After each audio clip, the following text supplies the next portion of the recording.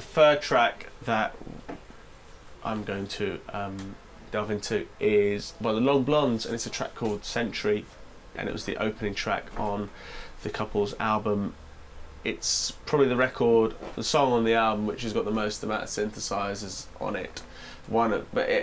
Across the whole record there's probably about 2 or 3 tracks that actually had synths on there, but this was the one where it kind of went all out and pushed the boat out with regards to keyboards. Half of it was done at the Moloko Garden, the other half was actually done in this very room using a lot of my gear and bits and bobs. I'll get to that later, but it was probably a track that came about mainly in the studio.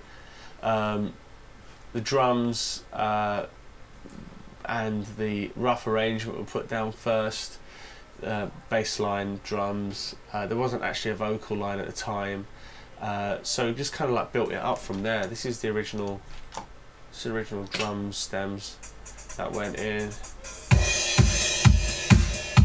Very 4/4 screech, come on hugely as a drummer. I think the sound's really good, steady pace. Got some bass. Where's the bass line? Oh, we also phased the drums loads. There's a lot of tape phasing on there to give it this kind of a bit more kind of excitement in the top end. And we did it naturally by, you know, just like using like tape phase on there, just ran it slightly out from what was going back in again and slightly modulated it at times as well. You know, the whole thing of like sticking your finger on it just to get it slightly in and out. So you got that.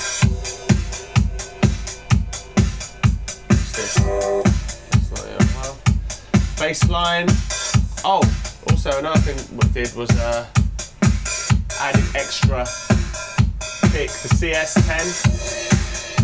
A bit of extra kick and snare. That's the CS10, basically screech re-triggering it from there. That's like a compilation of the kick and snare.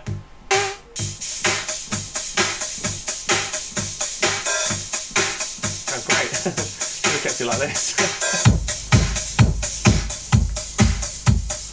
Some claps over the top.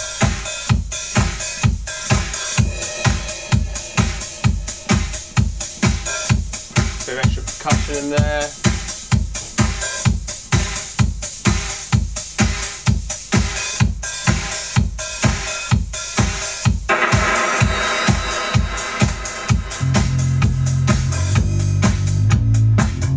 Catherine on bass.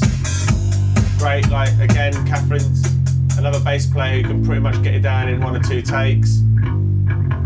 Sounds cool. I think we used the Selma on this actually, Selma Head.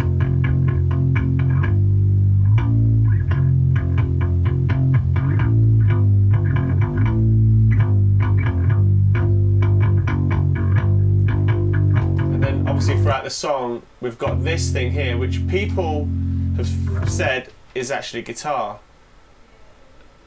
which isn't a guitar.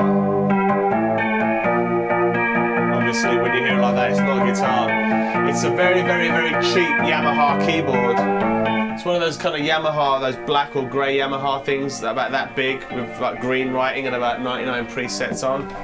And it was completely out of tune. So we had to tune the track around the tuning of this keyboard.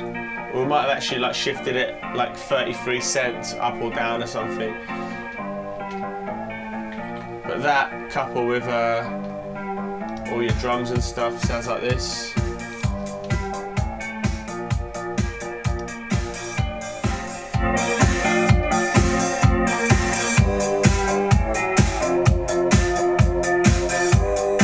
And obviously there's some extra percussion coming in.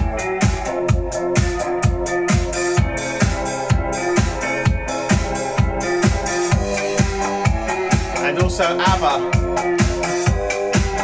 major influence on this song. Really, we're kind of like listening to like The Visitors a lot.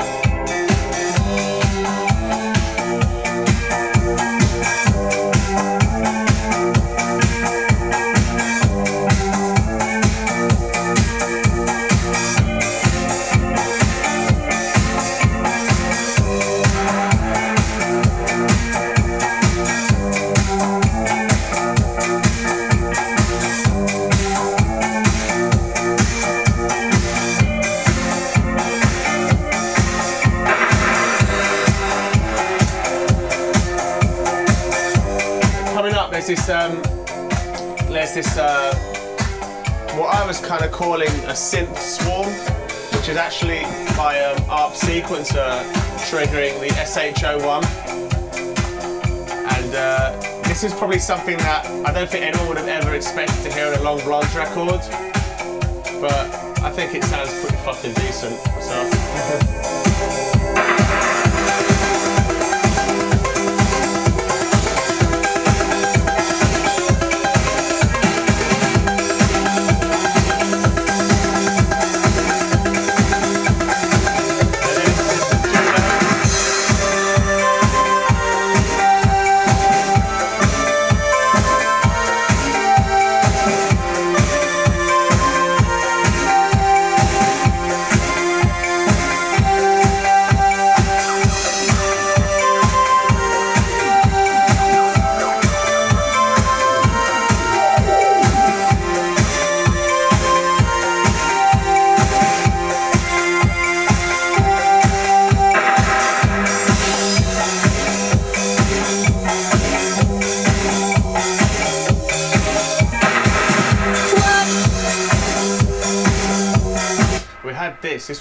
This was actually I think this was the microchord going through a cheap transistor amp, making these really quite mad sounds, which I really love.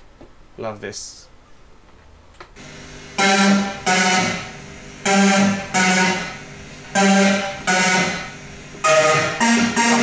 White, black, mounts, waters, squares, grey. I really love those two sounds, like Kate's voice coupled with that. It really just kind of like jumps out from nowhere. Right, so those are kind of pretty much the foundations of it. There's a few things that are quite interesting on here. Notably some of Emma's guitar playing, and despite people kind of thinking that Emma doesn't actually play much, she plays a hell of a lot in the studio. Emma gave us some of these kind of quite glacial, weird guitar parts, just going through. I think it was a space echo. It's encouraging her just to kind of like hit strings and just make kind of pads out of stuff, you know. So just come up with all this kind of stuff in there.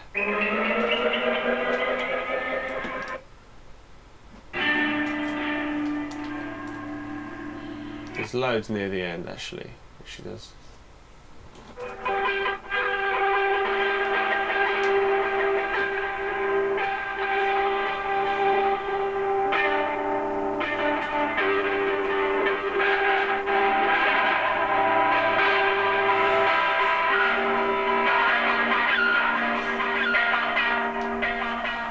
Just kind of really adds to the track underneath it.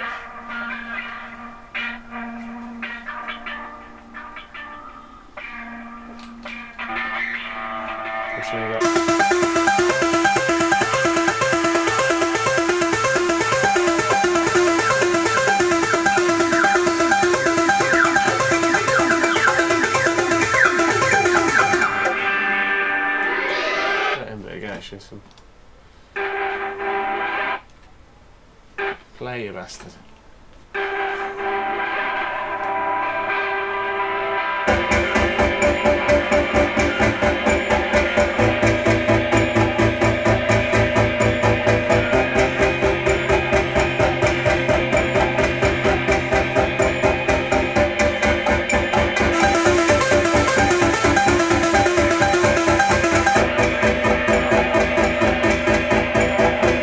Obviously complete Roxy Music style steel on the Juno again.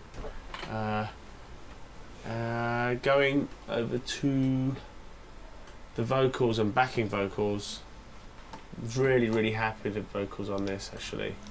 Backing vocals kind of end up layering them and just kind of creating this kind of idea was treating the backing vocals like Kraftwerk would kind of treat synths, kind of layering them and making chords out of them.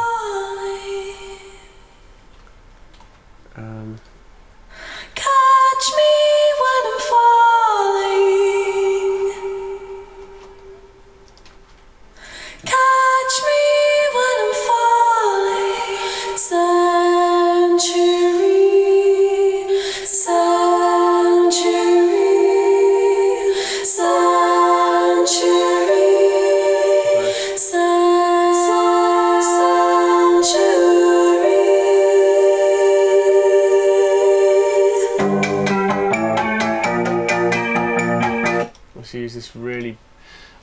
used, what reverb was this? It was the one in the garden.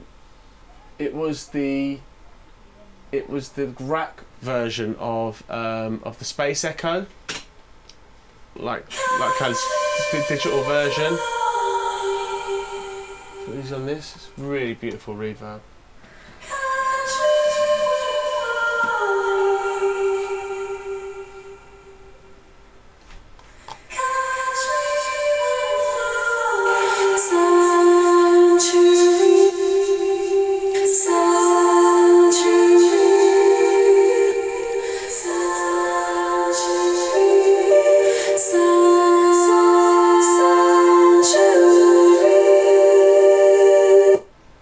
Another, just like pretty much another kind of like two-take vocal from Kate.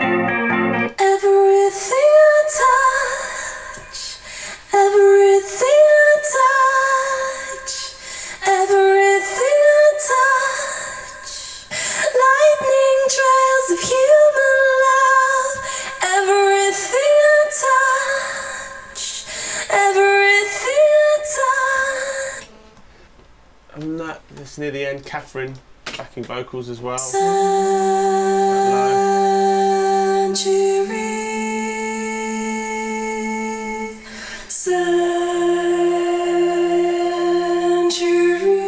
And those are actually deliberately over-processed to give it kind of quite a cold kind of feel, you know, like a mechanical sort of like kind of Cold War style kind of vocal, you know.